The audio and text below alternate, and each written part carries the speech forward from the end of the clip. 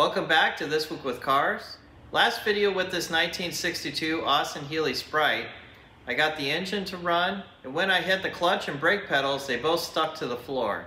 Today I want to start with trying to get the clutch and the brakes to work, that way the car can move about on its own power. I've shown this several times before.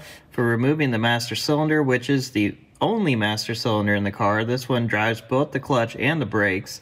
It's easier to remove this entire pedal box and get to it to replace it that way. You just need to undo the two fittings in the back and then the bolts that hold the pedal box to the firewall. This pedal box is a little harder to get to than it is in the Mark I Sprite.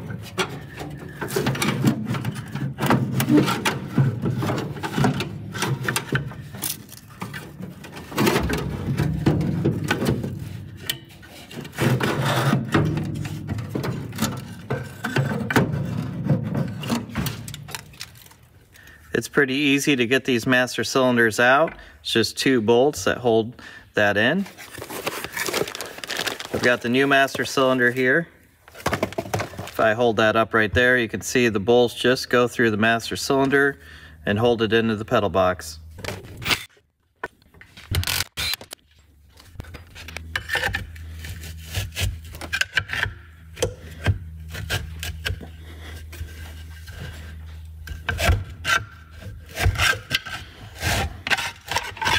I'll just clean up the pedal box and put the new master cylinder back in. It's a pretty quick process if you've removed the pedal box from the car.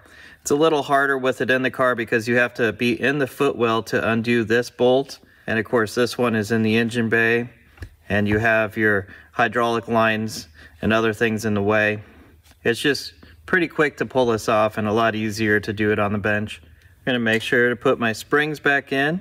And there you go, the new master cylinder is installed. I have everything reinstalled, so that's the last of this up here, besides filling the reservoir with fluid, which I am not going to do until I fix the rest of the clutch and the brakes. All of the rest of the work is underneath the car. Just like the earlier Mark I Sprites, these cars use a solid line that comes down to the clutch slave cylinders. They don't have a hose down here, and you can't see it from here, but there is a bleeder on the slave cylinder as well. Here's the new one. It mounts just like that. You can see there's a bleeder on the top, and on the back is a port where the line from the master cylinder comes down to the slave cylinder. I'm gonna take this one off real quick and replace it with a new one. Okay, I've got the new slave cylinder installed. I cleaned everything up before I put it back on. I can't test this yet because it shares the same reservoir as the braking system, and I want to at least put the new brake hoses on before I put any fluid in the system. This car has 3 brake hoses on it, this one here in the back, and then 2 in the front. I've shown this several times before. I like to just cut the brake hoses. That way you can get a deep socket on this, get it spun off real easily. I'm going to replace all the brake hoses this time with stainless steel ones. I think these are Cobalt brand. The package isn't really labeled. One thing I like about these hoses is the ends are just the same as what the original hoses would be. They do not come with new fasteners, so you'll have to use your nuts and washers off of the original hoses that you had.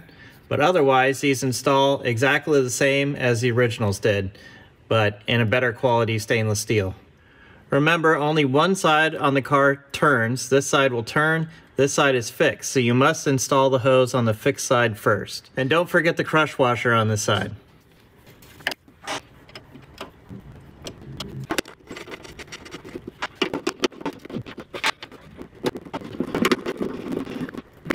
By the way, this is kind of a nice piece of kit.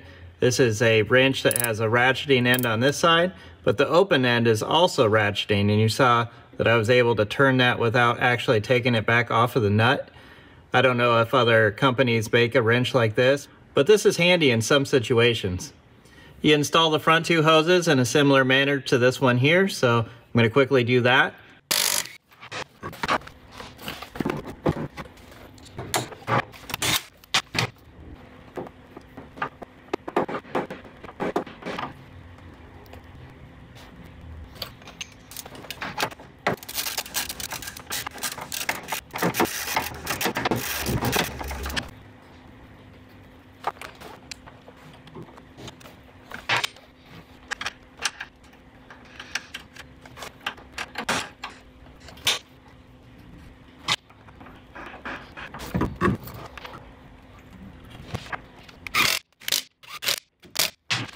Now that all the brake hoses are installed, I'm going to fill the system with brake fluid. I'm going to bleed everything, see what works and what doesn't work before I go any further.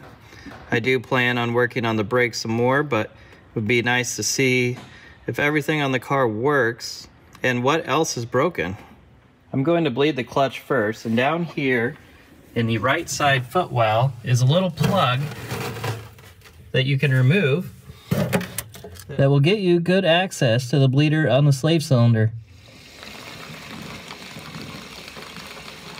Okay, I have the clutch and the brakes bled. One way to find out if they work is to try them. So let's start up the engine, see if the clutch works.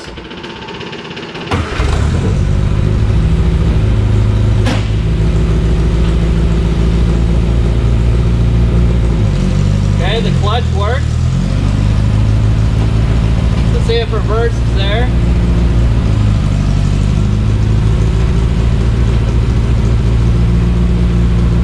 Okay, feels like all the gears are there. Let's go forward. And I think that some of the brakes stuck when I pushed it down. So I will have to go through and replace all the brakes at the wheels. Let's see how good it works outside.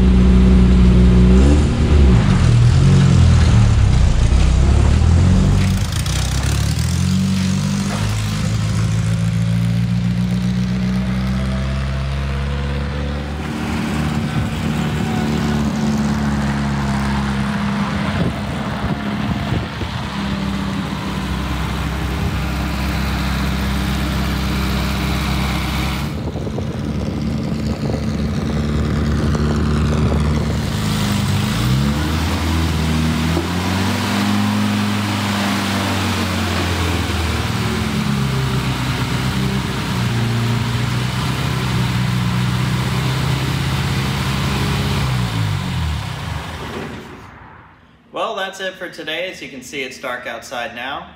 So what did we learn? We learned that the engine runs, the clutch works, the brakes don't work so well, and some of the lights don't work.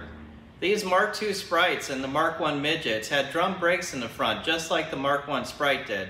So since this car does not have any calipers and only uses wheel cylinders, it's not a surprise that they've gone bad and need replaced. If you want to see more videos like this, comment below and click subscribe.